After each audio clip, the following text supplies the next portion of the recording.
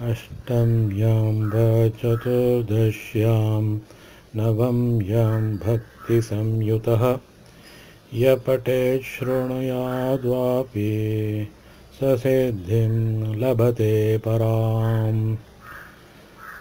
पठन् द्विजो वेदविदग्रणीर्भवेत् बाहुप्रजातो धरणीपतिः स्यात्। वैश्यः पठन् वित्तः समृद्धिमेति शूद्रोऽपि शृण्वन् स्वकुलोत्तमः स्यात्। इति श्रीस्कन्दपुराणे मानसखण्डे श्रीमद्देवी भागवत माहात्म्ये देवी भागवत श्रवण माहात्म्यवर्णनं नाम प्रथमोऽध्यायः। अथ द्वितीयोऽध्यायः।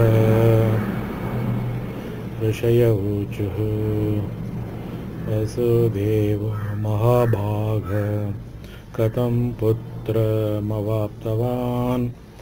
प्रसेन कुत्र कृष्णेन भ्रमतान्वेषितः कथं विधिना केन कस्माच्च देवी भागवतं श्रुतं वसुदेवेन सुमते वद सूत कथामिमाम्। सूत उवाच सत्राजिद्भोजवंशीयो द्वारवत्यां सुखं वसन् सूर्यस्याराधने युक्तो भक्तश्च परमः सखा। अथ कालेन कियता प्रसन्न सविताभवत् स्वलोकं दर्शयामास तद्भक्त्या प्रणयेन च तस्मै प्रीतश्च भगवान् स्यमन्तकमणिं ददौ सतं बिभ्रन्मणिं कण्ठे द्वारकामा जगामः। दृष्ट्वा तं तेजसा भ्रान्ता मत्वादित्यं पुरौकसः कृष्णमूचुः समभ्येत्य सुधर्मायामवस्थितं एष आयाति सविता दिदृक्षस्त्वां जगत्पते। श्रुत्वा कृष्णस्तु तद्वाचं प्रहस्योवाच संसदि सविता नैष भो बाला सत्राजिन्मणिना ज्वलन् स्यमन्तकेन चायाति भास्वद्दत्तेन भास्वता। अत विप्रान् समाहूय स्वस्ति वाचनपूर्वकं प्रावेशयत् समभ्यर्च्य सत्राजित् स्वगृहे मणिं न तत्र मारी दुर्भिक्षं नोपसर्ग भयं क्वचित् यत्रास्ते स मणिर्नित्यम् अष्टभारसुवर्णदः। अतः सत्राजितो भ्राता प्रसेनो नाम कर्हिचित् कण्ठे बद्ध्वा मणिं सद्यो अयमारुह्य सैन्धवम् मृगयार्थं वनं यातस्तमद्राक्षीन् मृगाधिपः प्रसेनं सहयं हत्वा सिंहो जग्राहतं मणिं जाम्बवान् वृक्षराजोऽथ दृष्ट्वा मणिधरं हरिं हत्वा च तं बिलाद्वारि मणिं जग्राह वीर्यवान्।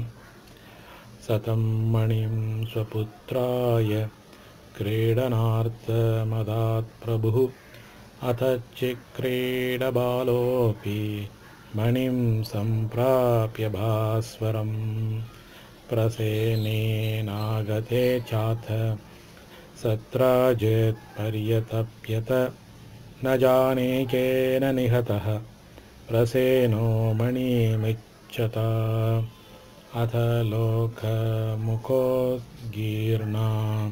किं वदन्ति पुरे भवत् कृष्णेन निहतो नूनं प्रसेनो मणिलिप्सुना सतं शुश्रावकृष्णोऽपि दुर्यशो लिप्तमात्मनि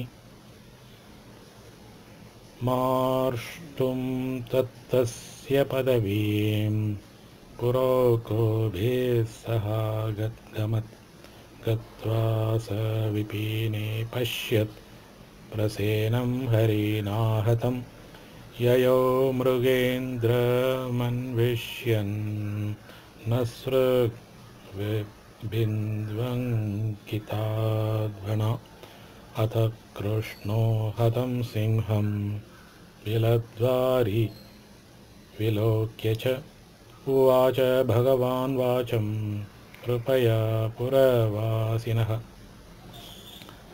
तिष्ठध्वं यूयमत्रैव यावदागमनं मम प्रवेशामि बिलं त्वेतन्मणिहारकलब्धये तथैत्युक्त्वा तु ते तत्तस्तु तत्रैव द्वारकौकसः जगामान्तर्बिलं कृष्णो यत्र जाम्बवदो गृहम् रुक्षराजसुतं दृष्ट्वा कृष्णो मणिधरं तदा हर्तुमैच्छन्मणिं तावत् धात्री चुक्रोश भीतवत् श्रुत्वा धात्रीरवं सद्यः समागत्यक्षरराट्